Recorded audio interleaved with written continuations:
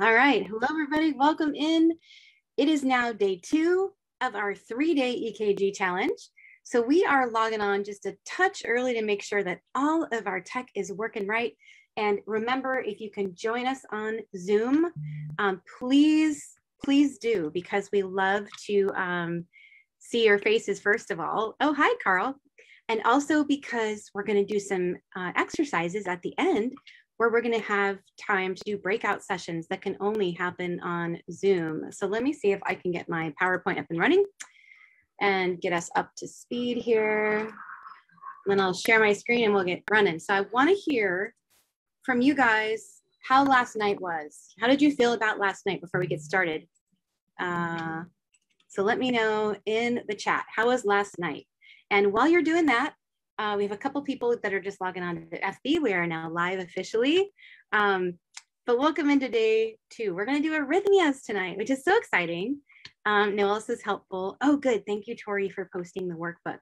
Thank you. Thank you. So just FYI, you guys, we do have a workbook. If this is your first night joining us, it looks like this.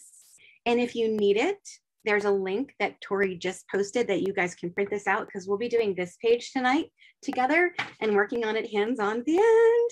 I know Kimberly, we enjoyed it too. Michelle and I really do love working with you guys and getting to see your faces and talk to you. But I wanted to announce one really special thing, and I'm glad you're here, Carl, because this is in honor of you. We have, Joelle says, very helpful. Me too. Me too. We're going to do that hopefully from now on. But Carl is actually here with us on Zoom. So Carl, yay. And Carl is one of our longtime EMS folks. You can see there's a picture of him. And just, I have chills, you guys can probably see. He actually said, you know what? I want to give back to some of the students that are taking this class and give them access to the paid course that you're doing next week. So he will be giving away, well, we will be giving away for him 2 paid scholarships. So for 2 lucky people, he has already paid your way to come to our class that starts next week on Monday, where we're going to do a basic EKG foundations class. So that's super exciting. We'll be giving those away tomorrow night. And at least one of them is going to go to an EMS person. So if you're EMS, let us know. Because yeah, it's awesome. It's so awesome because you will definitely be in the running for one of the scholarships. Okay, so that's going to be tomorrow. Yeah, that's just who your group is. So in case you're new here, I know a lot of you aren't, which is so exciting to see you come back. But in case you're new here, that's what we believe in. We believe in completely paying it forward, and Carl is a great embodiment of that. So thank you, Carl. Yay! Everybody say yay, Carl. So we'll be giving those away tomorrow, and so stay tuned for that. Tonight, though, I want to tell you that we have to do the drawing really quick for last night's prize. Okay, so remember last night, you guys entered the drawing to be in it to win it for the EKG workshop kit. Now, this is something that we actually send to you as a welcome gift when you actually join our paid class that we start next week, which we'll tell you more about. But you actually get a bunch of goodies in here. So you put in your name if you wanted to be entered in the drawing. So let me draw that before we get started, and then we can get down to the lecture. Okay, so on live TV, not TV, we're going to draw the winner of the, oh my gosh, I can't even read my writing. Hold on. The live winner is, maybe you guys can read that. I think it says Valeria. So Valeria, I think you're actually the winner of, yeah, hey, there she is. She's waving on screen. Valeria, you got to get me your address so I can send out your box, because you won everything in this, the ArcCat window, the workshop, the crayons. I know. So see, guys, you hang out with us, you win prizes. It's cool. So Valeria, private message me not in Zoom, but in Facebook. Okay, so let's get kicking off with our lecture for today. So we wanted to just quickly review a little bit that we talked about yesterday regarding the waves to kind of, kick off the cobwebs and then jump into the knowledge. So the first question we have for you is, how big is a pathologic Q wave? Do you guys remember? Can you type in the chat, how big is a pathologic Q wave? Do you remember the answer to that, you guys? We talked about that the pathologic Q is at least 1/3 the height. Good job. Everybody got it right. 1/3 the height of the QRS. Strong work. Pathologic, meaning bad. Okay, good work. That's question number 1. Question number 2 is, what is a normal PR interval? Which one of these is a normal PR interval? Remember, that's the time going from the SA node down to the AV node. And good job, Jovita on Facebook. Yes, okay, so we have a couple of votes for A, but most votes for B. And yes, Jovita on Facebook and also everybody on Zoom, strong work, it is actually 120 to 200. So good job. Bria also in the house, nice job. And then lastly, what I want to cover for you real quick is the conduction in the heart. So a lot of you know this already, but if you don't, this might be new knowledge for you. So what we have that's going on behind the scenes in the conduction, and I literally drew this for a patient today. It was so fun. She wanted to learn it. I was like, okay, let's do it. So what you have here is the SA node right here. Okay, that's the pacemaker of the heart. It sends the impulse down to the AV node. Okay, the AV node then sends the message down the bundles, the left bundle and the right bundle. That's how everything should go. Now, we're not going to talk about bundle branch a lot on this, because we're doing basic arrhythmias, but essentially when we talk about bundle branch blocks, the concept is that one of these little bundles, the electricity is not going through it. The conduction is not right. So it's blocked. Okay. And that's a bundle branch block. And there's also two little fascicles. There's another fascicle on the left bundle. So it's actually divided into two. And when you have just half of that blocked, that's called a hemiblock. So if you've ever heard that term and wondered, that's what's going on there. Now, knowing the intrinsic rate of these little nodes will help you solve who is actually running the heart. So we want the SA node to be running the heart, and it runs the heart about 60 to 100 beats per minute. And you know that you always want to see normal sinus on your rhythm strip, okay? So that's what we hope to have happen. But let's just say that the sinus node is not working. Let's say it got assassinated, for example, by an MI. That's possible. If that happened, then this is what the EKG would look like. Okay, so what is happening here on this rhythm strip? Let's see if we have any guesses. No P wave. Nice job, Heidi. Nice job. No P wave. That's true. And then the question becomes, what's the rate? Okay, so it looks a little slower, right? It looks a little Brady-ish. I agree, Wendy, a little Brady. But if there's no P wave, then it's not the sinus, because the way I always remember this is one of my instructors used to say, and it sounds so silly, she'd say, sinus makes P. And I was like, what? Sinus makes P. If you don't see P, the sinus is not in charge. And like, for some reason that stuck with me. So sinus node makes P wave and there's no P. So therefore it could be ventricular, but we have to ask how narrow the QRS is. So this is about 40 to 60 beats per minute, and there is no P. So this is actually an example of the AV node running the heart. I think that this drawing makes this look a little wide. So if this was more than 3 small boxes, we would think about ventricular, because anything wide is most likely coming from the ventricles. Okay, that's another little tip, wide coming from ventricles. Now, if you were to take out the SA node and the AV node, then the next guy in line would take over and run the heart. So that would look like this. Now you can see the difference. How would you describe this? How would you guys describe this rhythm? Oh, hey, Muna's back on with us on Zoom. And remember, guys, on Facebook, if you want to join on Zoom, you can go in the breakout sessions with us at the end. So we really want to have you on Zoom. We'll put the Zoom link in the feed again. So any guesses on, okay, yes, we have idioventricular, Joelle, yes. Ventricular escape, yes, this is actually indeed an idioventricular. So yes, good job. So the SA is not there because there's no P. The AV is not running the heart because it's a wide QRS, more than 3 small boxes. That's the number, right? 3 small boxes. And it's wide, which means it's coming from the ventricles. So this is about probably 20 to 40 on a heart rate, but it's still regular, okay? Now, lastly, what would we call this? And I hope that none of you ever have to see this rhythm, but if you saw this, what would this be called? What would this be called if you saw this? Thank you, Tori and Michelle, for posting the Zoom link. So if we saw this, this would be called, this is a hard one. This is a hard one. And thank you, Ruben, also. Yes, Brandy and Wendy. Kelsey, yes. Okay, good question. So Wendy says, dying heart. Absolutely. 100%. Brandy says agonal. Spot on, Brandy. Good job. And Kelsey says, is there a pulse? It's a good question, right? If there wasn't, you would call this, what would you call it if there was no pulse? And there probably isn't a pulse with this, but what would we call it if there was no pulse? Yes, PEA. Nice. You guys are on top of it. What does PEA stand for? Let's type that in the chat for anybody who doesn't know. And so that's what is going on behind the scenes. Okay. Lewis cannot hear anything. Try putting your volume up because I think everybody else can hear. Otherwise, try logging in again, Lewis. That might help. So yes, PEA, pulseless electrical activity. Nice teamwork, you guys in the chat. I'm loving it.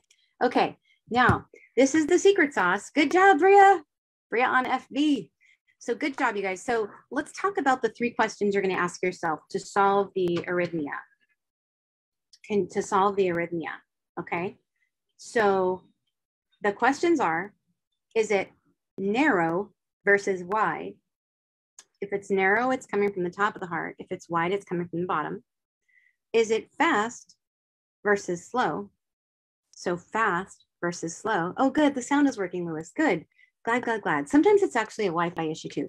So fast versus slow, and then regular versus irregular. Okay, so regular rhythms are things like sinus, things like SVT, even ventricular tachycardia is regular. And a lot of times that helps you sort out what the arrhythmia is. So narrow versus fast, fast versus slow, and then regular versus irregular. And the other question you're always asking yourself is the sinus node working? And we know sinus makes P, right? So we're looking for a P. Let's just say this isn't actually part of our talk, but let's just say it was. If this EKG that's on the screen, let's just say this was actually one we were going to talk about. Well, you can see a little nub right here. What do you guys think this is? This little nub. Yeah, Tori, sinus makes P. Exactly. What do you guys think? What is this little wave right here? You guys remember from yesterday? What do you think this is? If what we know is true, sinus makes P. Yes, good job, Muna. Noel, these are P waves. Good. Okay, let's go over here. What is this here? This is called a what type of complex? What is this complex here? Yes, QRS. Everybody's on top of that. And then this segment right here, do you guys remember what that is? That segment is the ST segment. Nice job. And then finally, the last wave here, this is actually called the, yes, Noel is on top of it, the T wave. Okay, what's the rule? Let's see how much you remember. What's the rule about the T wave? The T wave should be closer to what than what? The T wave should be closer to what than what? You guys remember? Ah, yes, closer to the QRS than the P. Yes, you guys are on top of it. Oh my gosh, so impressed with you guys. Okay, good job. All right, so let's keep going and let's talk about normal sinus. Okay, so this is what we're always hoping to see. Thank you, Tori, for always emphasizing the important points. You can look in the notes for Tori. So sinus, normal sinus rhythm is somebody who has a rate between 60 and 100, who has a P, and the P is upright, it's beautiful, it's not notched, it's not too big, it's not too small, and it comes before the QRS. And we also are looking to see that the P wave has the same morphology, okay, same shape, and they do. And they're also the same distance away from the QRS, okay? So the P, the mom stands the same distance away from the dad in every complex. That's also what we're looking for. And then lastly, looking at this, when you ask yourself that critical question, what you're asking yourself is the R to R, because these are the R's, remember these little waves right here? Is the R to R regular? And it is. And that's always what we're looking for. So this is what we want to see on every single strip. Do we always see this? No, we can see different stuff happening, right? So let me click out of this so we can proceed on. So this is something that we hope to never see. This is somebody with no pulse. So let me ask you guys a question. What would you do if you saw this on your monitor? And let's just add a little flavor. Your patient was talking to you with this. What would you do? No, yes, Wendy says check the leads. Yes, check the patient, check the leads. I like those answers, guys. Okay, if the patient wasn't talking to you, pulse check. Okay, good. Yes, nice. Pulse check. This would technically be called what? What would we call this here? This is asystole. Nice. Okay, so asystole and a GCS, Glasgow Coma Scale of 3. A rock also has a Glasgow Coma Scale of 3, right? I always thought that was kind of funny. So asystole, not good. Now, what would we call this rhythm if we had it? Now, I want to just kind of ask you 2 questions on this. What is the underlying rhythm here? Because there's an underlying, and then there's something happening in the middle. And what I would do to help sort this out in real life is I would take and measure, and I would measure the distance between the R to R. I would measure that distance, okay? And it does look to be the same amount, so it is regular. And oh, Andrea in the house, busting out the answers. Kelsey, nice, okay? So what we have answer-wise, some sinus rhythm with non-sustained ventricular tachycardia. That's very good, you guys. You guys, I can't even fool you. I can't get nothing by you. So yes, we know this is sinus because we have, let me just grab my little yellow pen to show you. We've got these beautiful P's, right? And then they're the same distance from the QRS, and the R to R is normal. And then we have these wide beats here, okay? Whenever you have wide, we know that comes from the ventricle. We also know it's fast, and we also know it's regular. So this is a non-sustained ventricular tachycardia. Okay, so good answer. You guys rocked it. Okay, so let's talk about this one. What do you think about this EKG? Is the machine right? And what are the questions we ask? Well, we ask, is it regular or irregular? Well, I'm just going to show you a little trick. This is down here. This is a rhythm strip. So little side note, try not to ever assess the rhythm from just your 3-second strip right here. Okay, always use the long lead. And for this particular EKG, they're pulling out V1 and dropping it down for you here for a long lead. So then you ask yourself, is it fast or slow? Fast. Is it regular or irregular? Regular. Is it narrow or wide? Narrow. So what do you guys think? Is the machine right on this one? I know I've thrown the machine under the bus, so you guys are all like, I don't know, Jen. But yes, Kelsey, spot on. Wendy, yes, Brandy, Damaris. Okay, you're right. This is a SVT, okay? And the classic is the fast, regular, narrow. So one thing I just want to point out to you, not that we're covering it tonight, but I just can't resist. You know how I am. I got to go there. I just want to show you one little tidbit that's important. And that is that the ST segment, remember how we talked about the fact that we're always scrutinizing this? How would you describe these ST segments? And now we're not doing 12 leads tonight, but you guys know I can't resist. How would you describe these? What would you say? So these are, yeah, depressed. Ooh, Kelsey. Jen says they're sad. Yes, they are sad. They're depressed. Michelle has heart voices to go along with that, for sure. And those of you who get to go to Michelle's class tonight, I'm sure she'll do some voices for you. So Kelsey, actually, you are a rock star, Kelsey, because Kelsey called it. This is actually widespread ST depression because of what's called demand ischemia. Okay. Strong work. Yeah. So you heard Michelle's heart voices in your head. I know, me too. And you always will.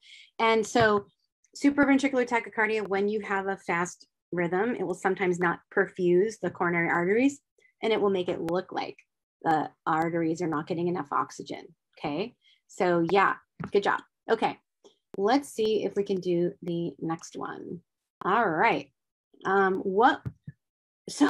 What is this rhythm? And also, yes, you are all on top of it. Great work. I know, exactly. So yes, here's a common theme. People will say, You know what? I'm good with my EKG knowledge because I have the big stuff down. I know how to spot VFib and asystole and VTAC, and I'm like, okay, that's great. But you're probably not going to see that on your average day. You may need to know a little bit more than this. However, I will say that yes, all of you are calling this correctly. It is VFib or unorganized activity. Yes, it is. And so again, every time you have asystole or VTAC or VFib, you want to just go ahead and double check your leads. I know that makes me super old school because most of the monitors don't even have that issue anymore, but I still do. Check my leads, check my patient every time I have something that's potentially lethal. Okay, so it's not artifact. It's definitely VFib. Okay, so this is another one we'll just pop quiz you on really quick. And just to kind of orient you, this was a patient that was referred for bradycardia. And the heart rate, just to show you, is up here, right here, 52, okay? So it's slow. So now what we have, just to orient you to where the rhythm strip is, you've got right here. This is your rhythm strip being pulled out, okay? This is V1 going down into a long lead for you. So the question that you have to ask yourself is, who's running the show? Well, from the heart rate, it's a little slow, right? The next question you have is there a P? Well, what do you guys think? Is there a P? It's a tiny, yeah, it's there, right? Brandy says it's tiny, but it's there. The P's look funky. Okay. They're doing the Funky Cole Medina. Wasn't that a song from a long time ago?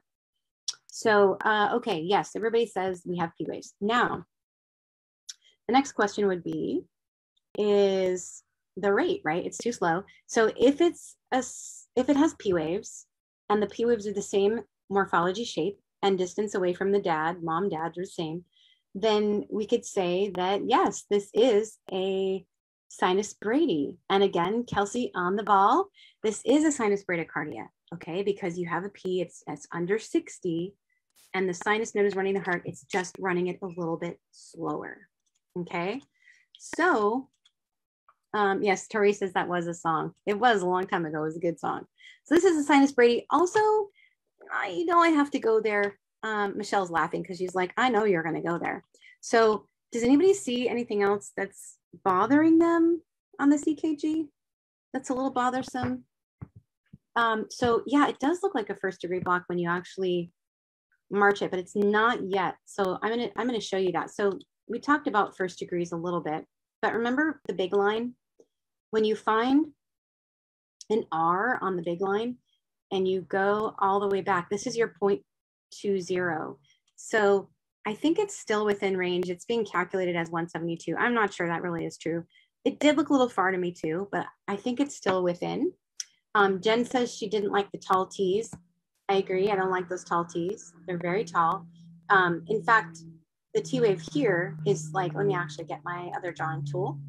The T wave here is bigger than the baby, is bigger than the dad. That's a problem, okay? The baby should never be bigger than the dad. Some P waves are inverted.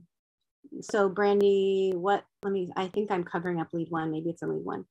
But the other thing that might be going on is a little bit of, wow, I'm not a good line drawer with this, am I? There might be a little ST elevation happening here, potentially, right? And so whenever you have Brady and you have a little ST elevation and you have tall T waves, what do you think about as a possibility? What do we think about? Yeah, ST elevation lead 3, Kelsey said. Yep, P waves are inverted. Yep, in AVR, and they are. I'm not able to see lead 1 because I'm covering the chat. But yeah, oh, good one, Wendy. Wendy says with tall T waves, she thinks about hyperkalemia. Bria also didn't like the T waves. So hyperkalemia is definitely one thing to think about, but also ischemia. Good, Myra, nice job. So yes, hyper K and hyperkalemia are 2 things you would think about. Okay, so we're gonna do a case. Now this is not a real patient's face, just to advise you, right? This is some random picture I found, but it seemed to fit the case. So real case though, 32-year-old male who complained of palpitations. Now, anybody who knows me, you know that's like my favorite complaint ever. And he said that he drank a lot.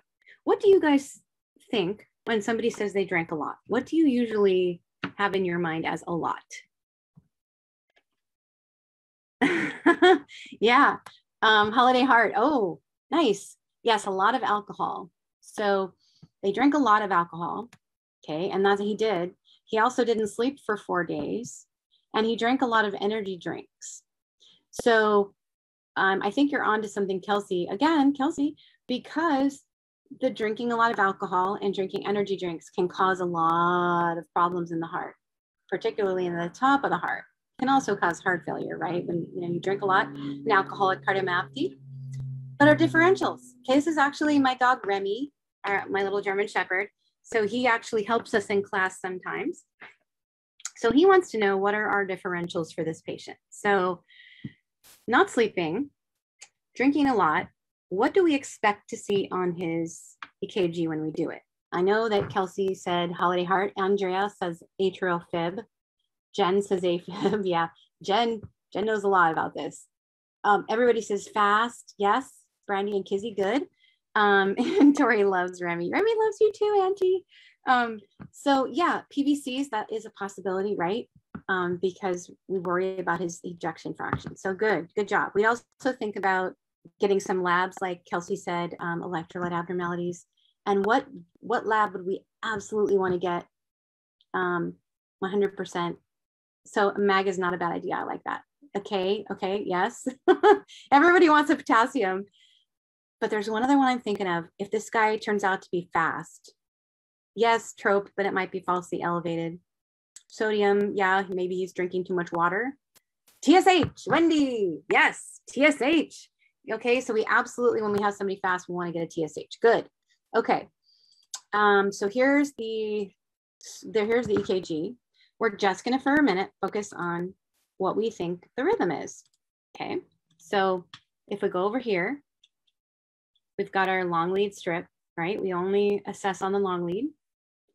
And what do you guys think the rhythm is? So type in the chat, what do you think this rhythm is? And I'm going to, while you guys are typing that, I just want to point out for anybody who's not able to identify quickly that we have a fast 131.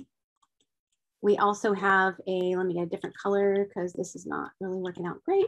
Let's go over here and we'll do the R to R, okay? So the R to R is irregular. So we have a fast, narrow, complex, irregular rhythm with a star, an asterisk in the PR interval, okay? So this is actually AFib, yes, Brandy and Lewis and Kelsey and Noelle. So Kelsey actually added a little extra on there, which is completely appropriate. So thank you, Kelsey.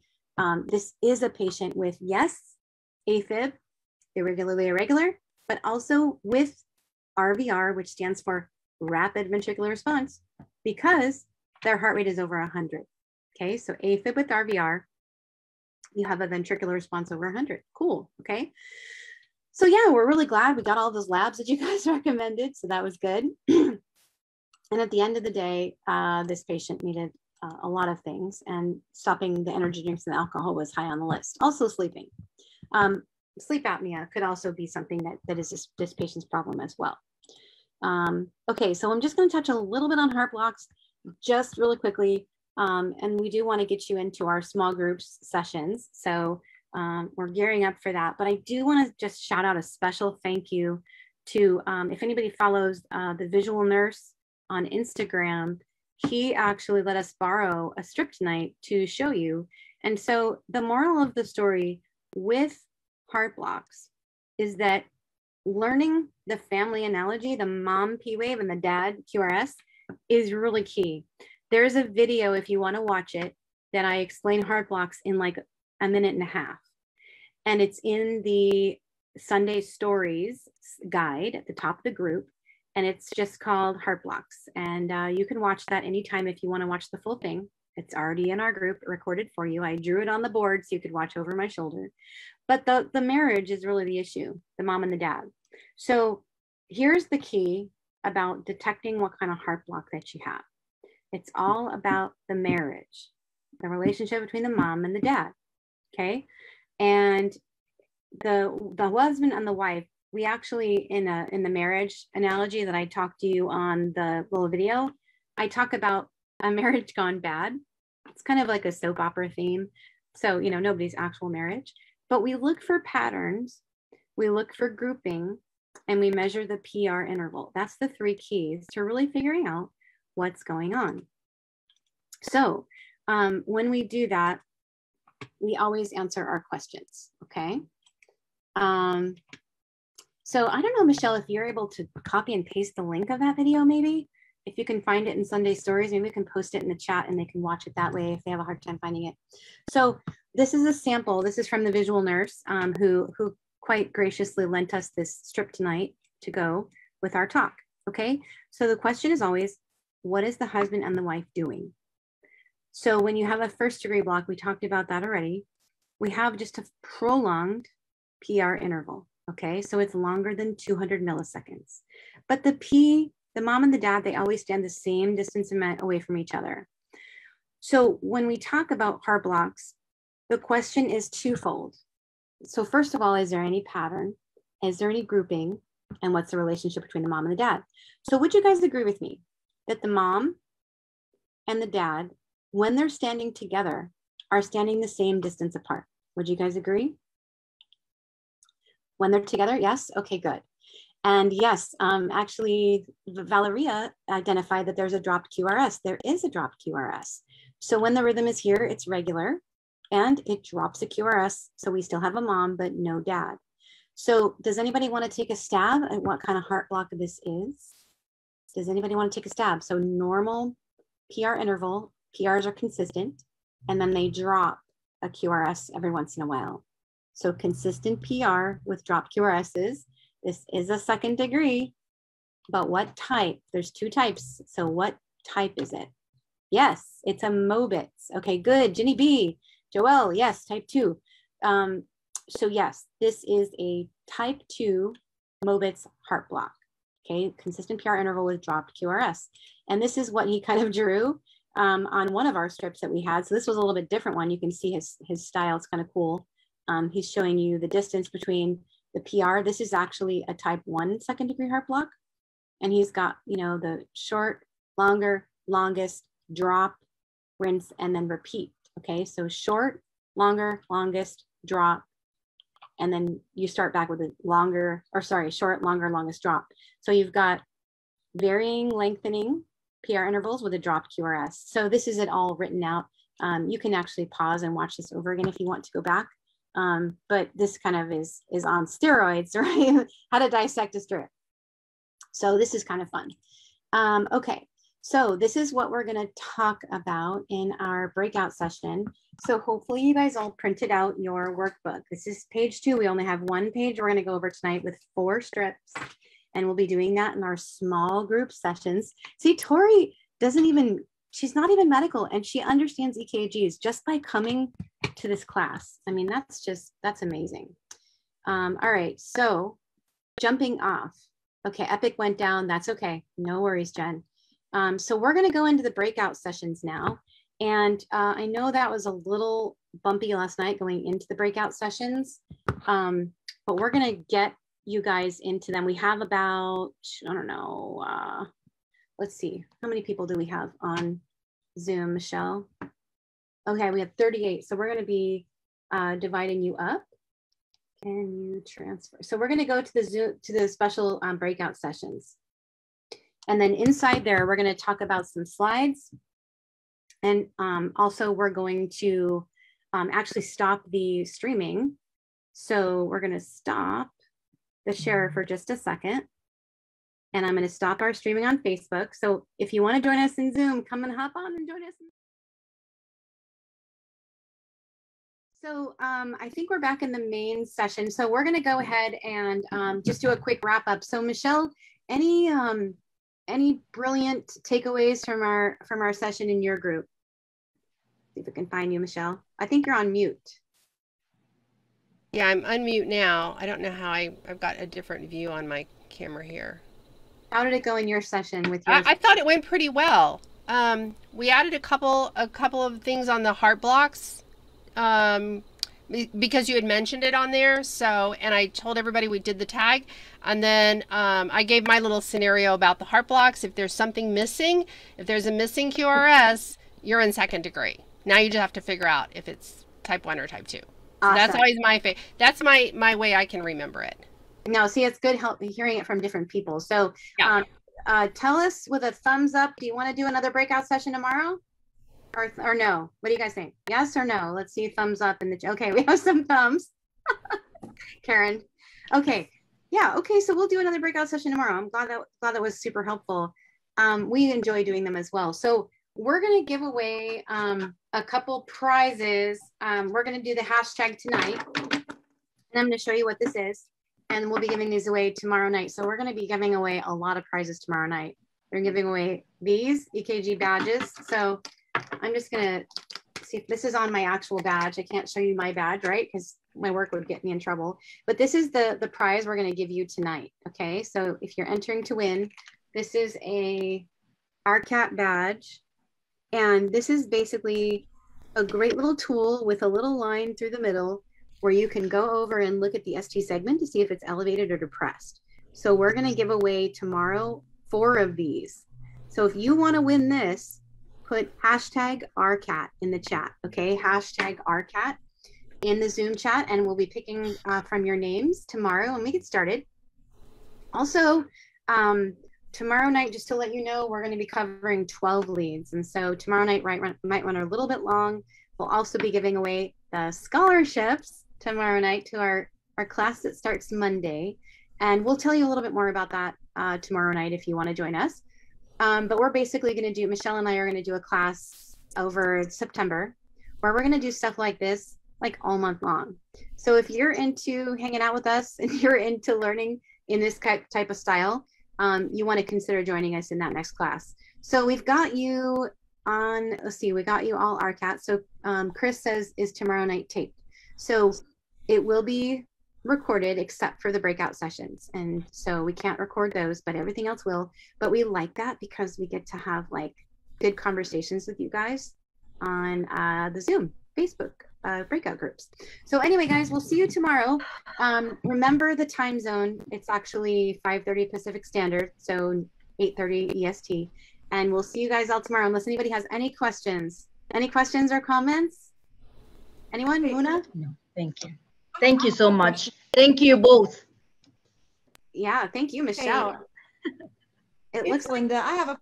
yeah, Linda, I see you. Yeah. Let me mute my TV if I could find my remote. Sorry, my dog likes to eat it and I have to hide it. Okay. Clarify something for me. Mm-hmm. Earlier in class with the Q wave. Yes. You called it pathologic and said it was bad. Mm-hmm. Did I just want to clarify because on the day 1 notes, it says it is normal if it is 1/3 of the height of the R wave. So it has to be less than 1/3 the height of the R. If it's more than 1/3, that's okay. Yeah, good clarification. And Linda, Okay. you're in our 30-day EKG challenge, so we actually cover the Q wave in depth in the workshop. I don't know if you got to come to the workshop. Did you come? Didn't. I'm getting ready to go do that this coming weekend. We actually cover that in detail in the first. It was on the Saturday. Saturday. So part 1. Yeah, we cover the 4 times that Q waves are bad. Okay. So that's something you might want to deep dive into, but thank you for clarifying. Anybody else has questions? Bring them on. We want to hear them. Karen or Muna, anything? No, thank you. Okay.